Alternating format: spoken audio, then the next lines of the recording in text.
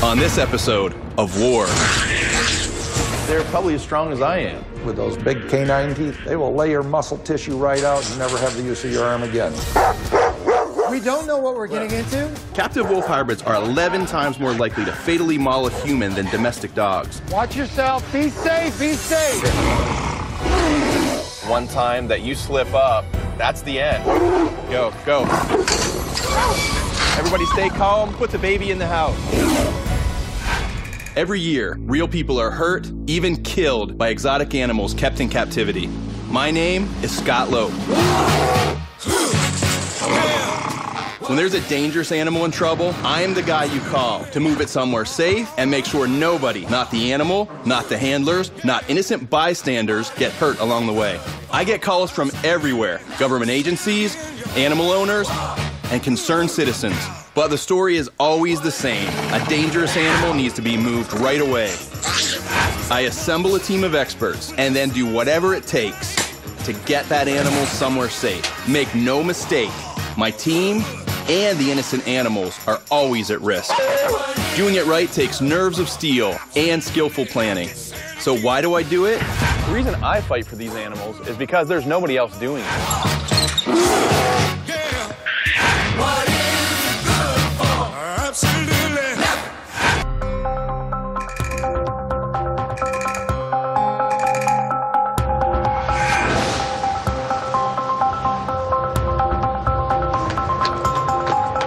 I just landed here in Grand Rapids, Michigan in the middle of winter.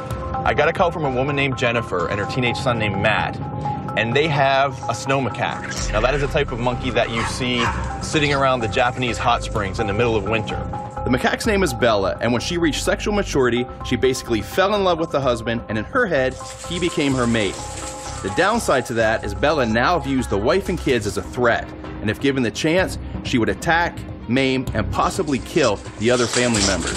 She has escaped from her outdoor cage, tried to break into the house. She's broken windows, she's chased people, they've been trapped in the room, and they're very terrified of this monkey. But get this, in addition to the teenage son, Matt, there's also a set of twins and a set of triplets. So 6 kids and 1 wife, all equally hated by a very dangerous and aggressive macaque. Right now I'm headed to the John Ball Zoo right here in Grand Rapids. I'm gonna meet their veterinarian, Dr. Bennett. We're gonna go over a plan for tomorrow for sedating Bella. Bella will be going to Born Free Primate Sanctuary in southern Texas. But in order to cross state lines, she will need vaccinations, a blood draw, and a physical exam. She is way too dangerous to examine awake, so we have to sedate her. Hey, Dr. Bennett, I'm Scott. Scott, good to see you. Good to meet you. What are some of the risks for this family when you have this macaque? Old world monkeys, herpes B virus. No human has ever survived this. Right. All 9 cases in the United States, they've all ended up dead people. And the other biggie is tuberculosis. And we have a reemergence of TB in the United States. Well, monkeys get TB just like people do, only they're much more sensitive to it. They can transmit it to the whole family. 80 to 90% of all macaques are infected with herpes B. It is harmless to monkeys, but it's fatal to humans.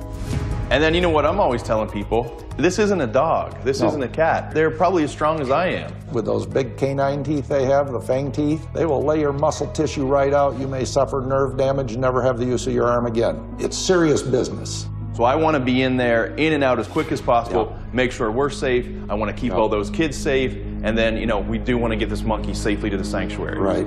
I'm borrowing a squeeze cage from the zoo. Yeah, here's the squeeze cage. Okay, cage, that looks like a pretty... A squeeze cage has a wall that collapses in to push the animal to one side of the cage so you can easily and safely inject a sedative. My plan is to have Bella trapped and waiting for the vet. It's my experience that you have a higher rate of success, and it's much easier on the animal to have less strangers around when you're trying to catch them. Coming up. She's attacked me before. She just bangs on the windows trying to get to us.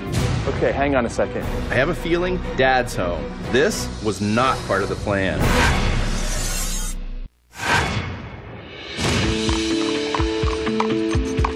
I'm in Holton, Michigan. My mission is to get an incredibly aggressive macaque to a new home before she escapes again and attacks the family that owns her. Now it's time to go meet the family.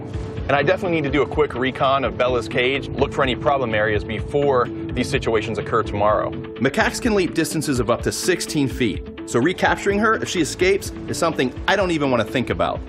Okay, I think this is it. I see corn crib cages, so let's go meet the family. Are you Matt? Yep. Okay, I'm Scott. Yep. Well, Nice to meet you in person. tell me about Bella.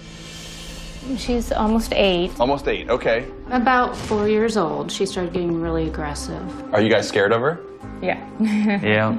She's attacked me before. One time she got out, no one was here but me, and I started getting mean, and I started running away. And She just bangs on the windows trying to get to us. What do you guys do when she's loose? We check all the doors, make sure all the windows are shut. In the upstairs bathroom where there's no windows or anything. And stay in the bathroom. This last time they were in the bathroom for about an hour and a half. She's truly dangerous. She could really hurt someone. It's not if they're going to attack, it's when they're going to attack. They know they have to do this, and they have to do it now before someone gets hurt. What's your deal with your dad and the monkey? he's had her for a long time, so he loves her. He doesn't want to get rid of her.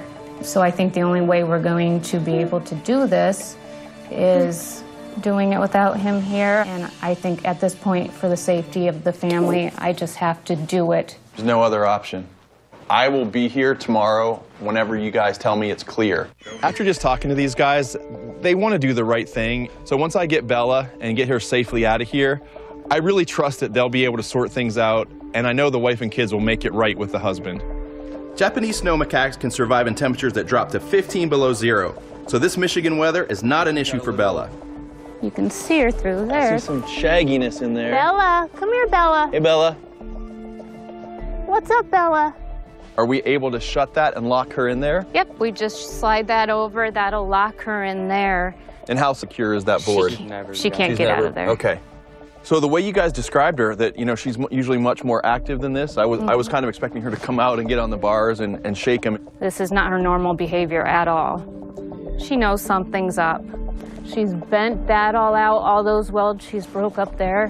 Macaques have a larger brain than other monkeys. That gives them the mental capacity to move their hands and fingers with almost human-like dexterity.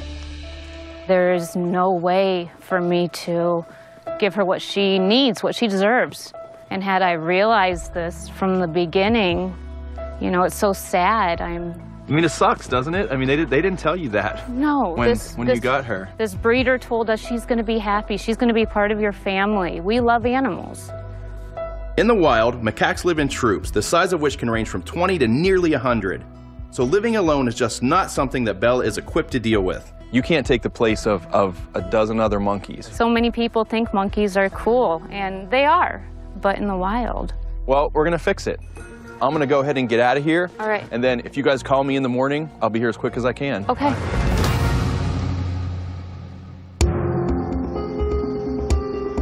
So it's about 7:30. I've talked to the family already this morning, and the father has left for the day as planned. Without him here, this family is my responsibility to keep safe. I am taking control of the situation. No one's going to get bit today. No monkeys are escaping. All right, I'm back.